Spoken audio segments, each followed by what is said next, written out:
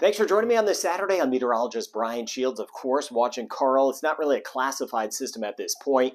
It's lost its steam, but still pressing in over some of the same areas that Julia impacted. So we're looking at the areas of flash flooding. We could see about 4 inches of rain in spots, so watching out for some flash flooding in South Mexico. And you could see it here, how it's not very organized, but heavy rain here. Then we have a tropical wave marching across, just coming off of Colombia, watching our friends in some of the islands up toward Jamaica.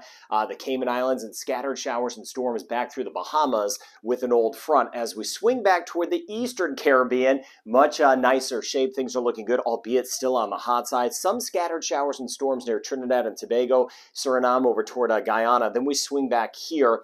This is that tropical wave I'm watching. So Haiti, Dominican Republic, Puerto Rico, British Virgin Islands, U.S. Virgin Islands, St. Kitts and Nevis, all looking good. But in our western tier, this tropical wave is sliding by. So 1 to 3 inches of rain possible the next couple days, anywhere from Belize, Honduras, Nicaragua, even Costa Rica, Panama, a better chance of some rainstorms, localized flooding in spots. We're not looking at a widespread thing, but this is a strong tropical wave that is sliding by, not organized though in nature, not expecting that to develop. So for the next 2 days in Jamaica, our temperatures mainly running in the mid-80s, scattered showers and storms, 50-50 shot, scattered about, some gusty winds to about 35 miles per hour or 25 knots. So monitoring that. And then as this tropical wave marches to the west, back through Belize, numbers still running in the 80s, about a 40% chance of scattered showers and storms.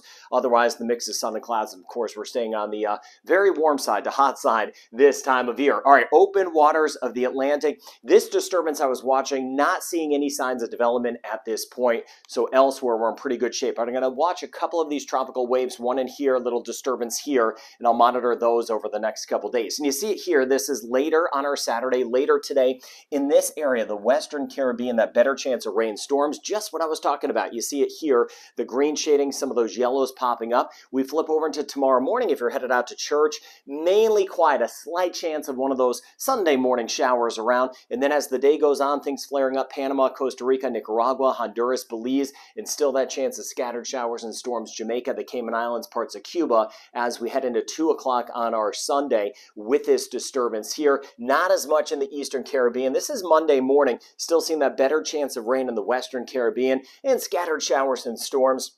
Venezuela, Colombia, and even over toward the ABC Islands, we'll have a chance of that as we get into Monday. Now, we got about another month of the hurricane season. Usually November is very quiet, but as you know in the Caribbean, we still get these tropical waves that can lead to flooding, and that's what I'll be on top of for you. But we are well past the peak season. I'll keep you posted on everything. Thank you for building this weather community for me. I hope you have a good rest of your Saturday.